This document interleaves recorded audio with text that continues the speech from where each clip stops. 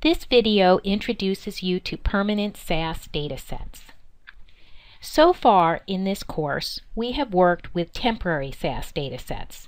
So in our program, we create a temporary SAS dataset and it's available to us while the SAS session is open. However, once we exit out of SAS, we no longer have that SAS dataset. It's no longer available to us. A permanent SAS dataset is a dataset that is saved and available for use in future programs. So you will need to tell SAS where to store and retrieve the dataset once you've created a permanent SAS dataset. There are a number of reasons to create permanent SAS datasets. First of all, you only need to read the raw data once. So you would only have a program with the input statement once.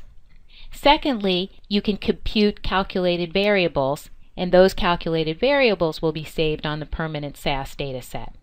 When you're using a permanent SAS dataset, new SAS programs are much shorter because you don't have to go through the lengthy input statement and creating new variables. Also, with permanent SAS datasets, you can run procedures immediately.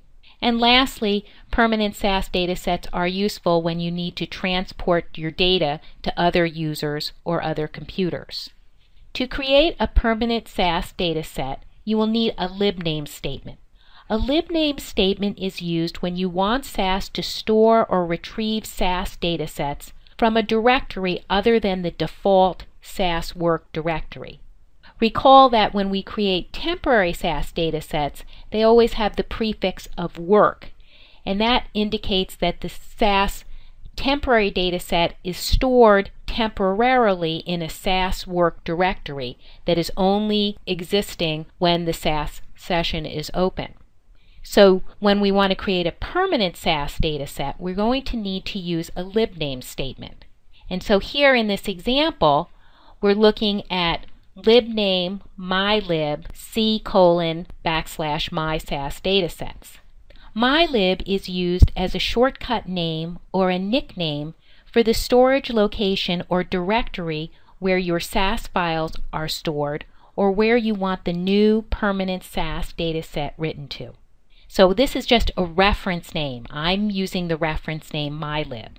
This reference name can be any name that's 1 to 8 characters long.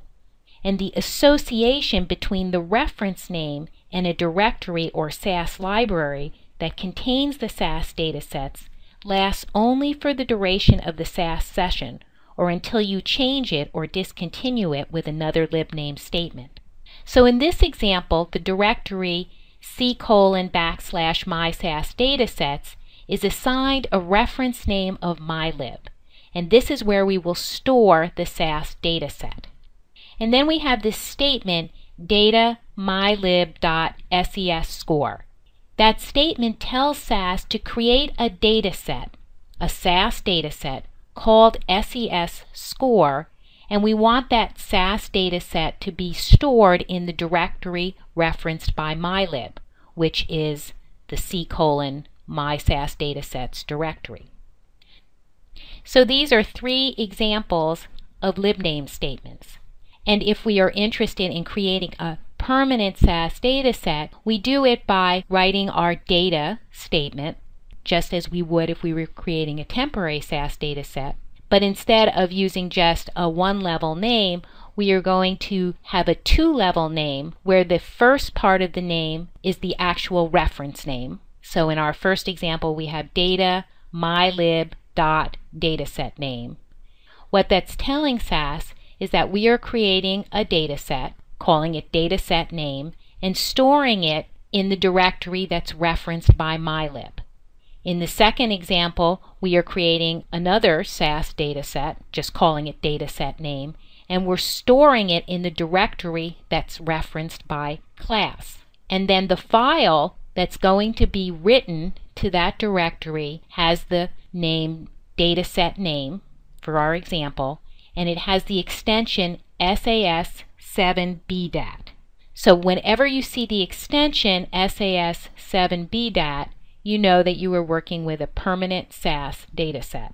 So if a researcher gives me a data set and it has that extension, I know that I have a SAS data set. Usually the first thing I do when I'm given a permanent SAS data set is I run a proc contents on the data. So here in this example, I'm doing proc contents data equals mylib.ses score. So again, we are looking for a SAS data set by the name of SES score, and it's stored in the directory that's referenced by mylib. And what proc contents is going to tell me is it's going to tell me the descriptor portion of the data set. So it's going to tell me the names, the labels, and formats of all the variables in that SAS data set.